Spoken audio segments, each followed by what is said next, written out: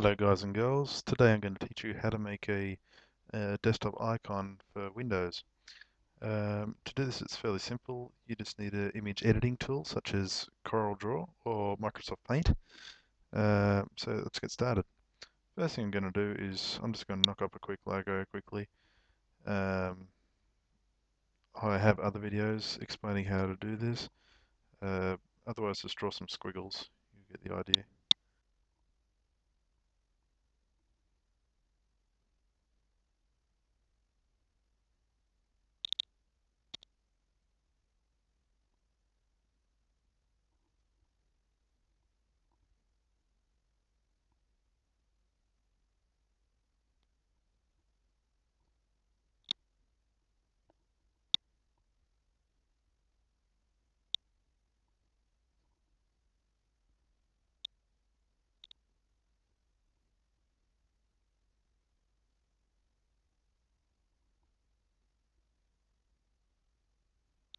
Okay, so here we are with our logo. Um, I'm just going to go down, sorry, I'm just going to go up to File and Export.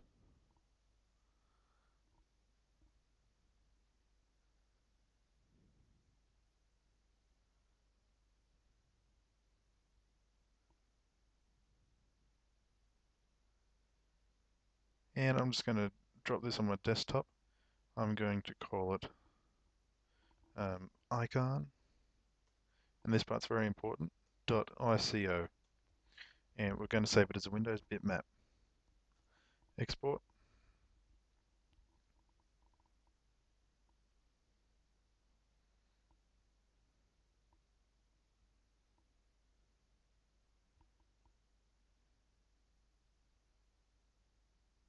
Okay, so here we are on there's our icon. But to get it onto an actual file, okay, so say I want uh, Norton to have this icon. I'm going to go to New, Shortcut, Browse, Desktop. Oh, it'll be down the bottom, sorry. Norton. Okay. Next to continue. I'm going to call it Norton. And finish. Okay, so there's the new shortcut we've made. I'm going to go to Properties. I'm going to change the icon. Browse to the desktop where we saved it.